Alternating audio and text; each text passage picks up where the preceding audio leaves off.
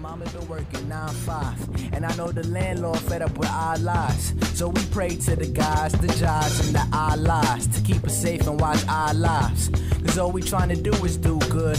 Put on my hood when I walk through hoods, cause my name's Daryl Gillespie. I'm 28 years old and I own Safe Hands Barbers, which is in Glasgow in Scotland. I've been barbering full time only for 2 years.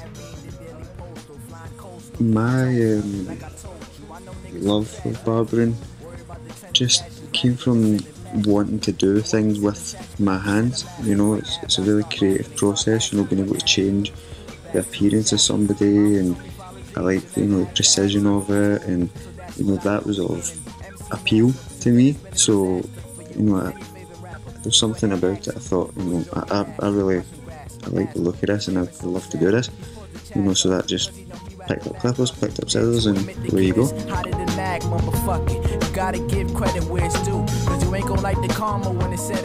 In the shop, we don't have an overall theme or a certain sort of vibe that we go by. It's really natural, you know. To be honest with you, it's quite outrageous at times. Every customer that comes in, we try and treat them like a friend, you know, and make everybody really comfortable, and the only way you can do that is by being yourself. The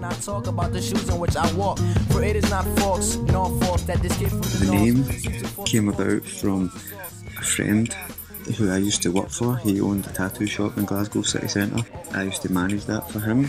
He basically was doing drawings, you know, little caricatures of everybody just for fun, and in my caricature it's a picture of me speaking on the phone, and above it it said Daryl, Safe Hands Gillespie. And I asked them about it. I said, why Safe Hands? And they said, well, I know that if I leave the shop, if I need to go somewhere, or I need to go on holiday, or I know I can leave you here and everything's in safe hands. But it's far from over. Won't stop till I meet Hover and my mama's in the rover, till I'm an owner of the world. I had decided to stop Bona Fide over, you know, a few other well-known brands because of quality of the product, the finish of the product, you know, how well it can be applied, how easy it can be removed.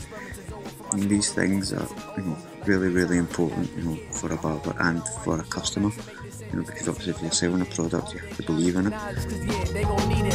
So my parents tried to tell me I just wouldn't receive it, couldn't believe it. Till I saw it with my own pupils. Felt bad when I learned that the advice was truly useful. But fuck it, only made us as human beings more useful.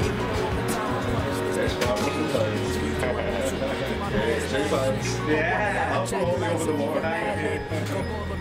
and my songs mastered.